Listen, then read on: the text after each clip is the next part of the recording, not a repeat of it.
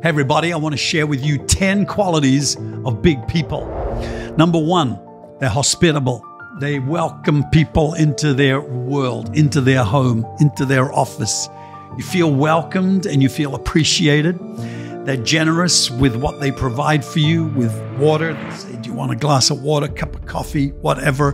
Here's some food. They're hospitable. Number two, they're generous, but also frugal. They don't waste money, but they are generous with what they have got. Number three, they are not judgmental.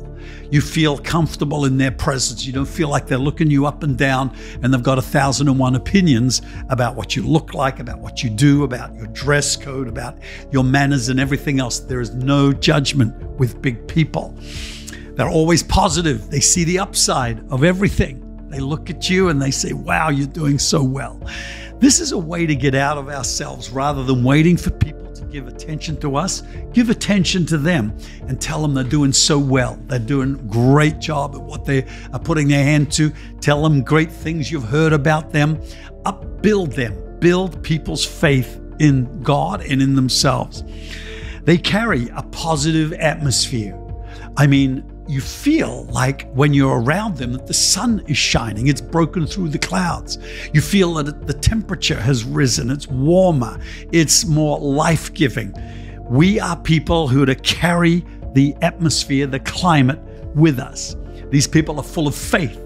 They believe with you and they believe for you and they believe about you. They have faith in God. They have faith in the future. They are believing. They're not negative and angry and worried and anxious. They impart faith. You feel like, yes, I can do anything. You feel like impossibilities are suddenly possible. And big people have a great view in spite of so many negative things are happening around them. They believe the best is going to happen. They're unworried. They're not anxious. When people say, oh, there's this and this and this and this, they go, we're going to be fine. Their trust is in God. And that's not being irresponsible. That means that God is with them and that they're going to see a victory very soon because faith attracts the power of God. Doubt repels it.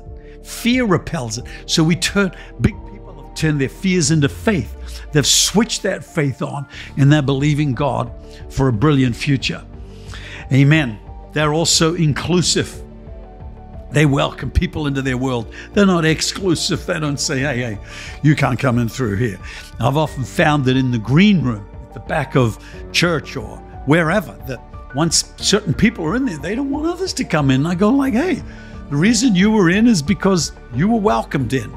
Jesus welcomed into his 12 a zealot for the Jewish nation, and also Matthew, who was a tax collector for the Romans.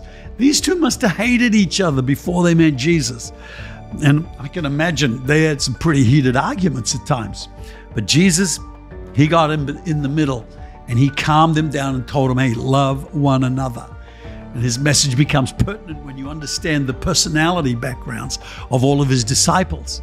And so you and I have been called to love one another and include other people. Find the points of agreement, not the points of disagreement. Why do we want to polarize people and polarize our relationships? Include people, welcome them. Nothing will affect a person more than acceptance, unconditional, loving acceptance. And conversely, it is amazing how deeply rejection affects people, directing the whole course of their life. Remember in the 300, that movie about the Spartans protecting the hot gates, and it was the rejected hunchback who felt so bitter about not being able to be part of the Spartan army that he went and betrayed the goat's track down to the Spartan army, to the enemy, to the Persian king. And because of that, they were defeated. The power of rejection should never be underestimated, nor should the power of acceptance. It does exactly the opposite. And then, number 9, big people have big thinking. They don't just think, oh, let's buy a bicycle. They're thinking, let's buy the bicycle shop.